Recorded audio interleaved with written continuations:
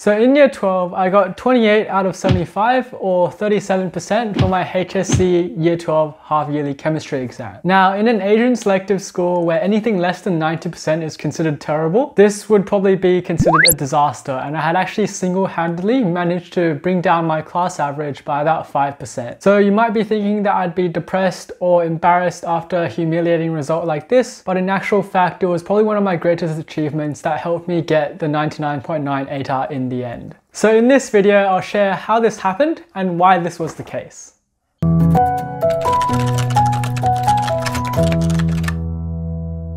Hey, so for those of you who don't know me, my name is Shane and I'm a third year engineering and commerce student at the University of Sydney, and I graduated the HSC in 2017 with a 99.90 ATAR. On this channel, I share a lot of unique studying tips and tricks as well as insights into college life. So if any of that is useful and interesting to you, subscribe to this channel to not miss out on more of these videos in the future.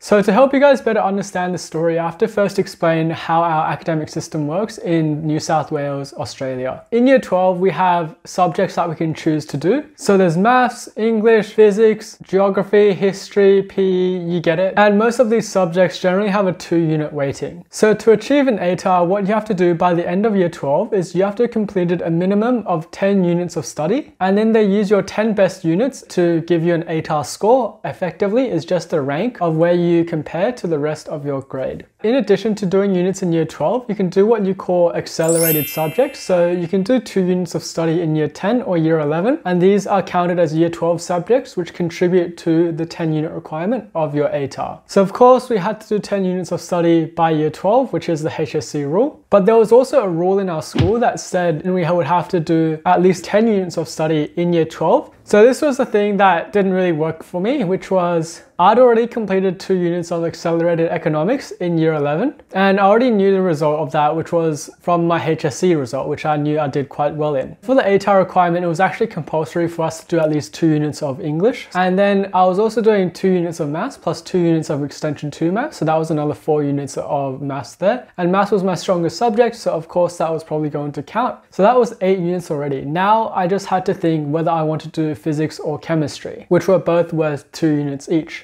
So by the HSC rule, what I could do is either take both of these subjects, split my effort 50-50 between the two, and then take the HSC exam for both of these subjects and just take the result of whichever one I did a bit better in. This meant I would have to split my time greatly, and it means I wouldn't perform at my best for either of these subjects, and in the end, one of these subjects would be wasted anyways. So what I preferred was the second option, which was to pick the subject that I was slightly better at, in this case physics, put 100% of my effort into it, and then hopefully get a great result from it that would count towards my ATAR requirement.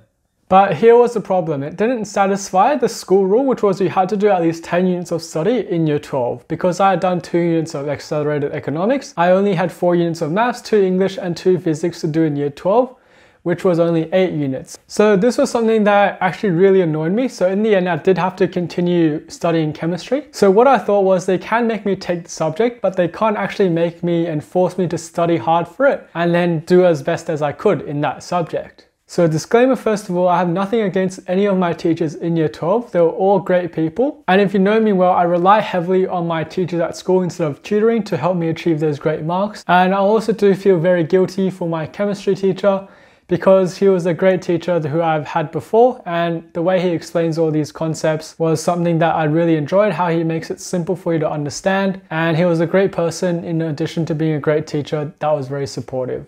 So what ended up happening in the 4 hours of scheduled class time for chemistry was I was either doing homework for my other subjects, like writing my English essays, which all the people sitting next to me can attest to, or I was just using it as a break time, for example, playing some Tetris or watching like the weekend's football games on ESPN FC. So in class, I never actually learned any chemistry, and of course I never did the homework or any revision tasks that were given to us.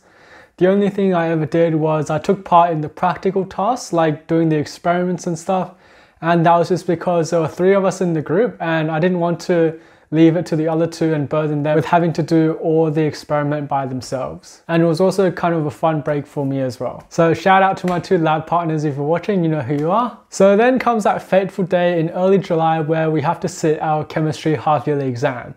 And I arrived to the venue about 20 minutes before the exam starts. and having done no revision or study for chemistry ever since the start of the course, 20 minutes before the exam, I'll whip out someone's notes from the grade above who I managed to get a copy of, and I just skim through it, trying to stuff my brain with whatever knowledge I can. After about 5 minutes, I eventually give up, knowing that it's a completely lost cause, and I just go on my phone and play FIFA Mobile until the exam finally commences. Not surprisingly, during the exam, I know absolutely nothing, and in the multiple choice section, I pretty much just resort to guessing or using as much common sense as I possibly can. And then for the written response sections, because I don't know anything, I use the multiple choice section, kind of like my notes, because there's a bit of information I can use from there, and just try to answer as much as I can.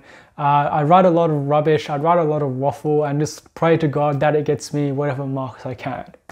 So as I mentioned, it's a 2-hour exam and everyone else is frantically writing, trying to finish the paper. But for me, I already don't know what else I can make up and just write down. So I'm just there, after about half an hour into the exam, I'm just there twiddling my thumbs.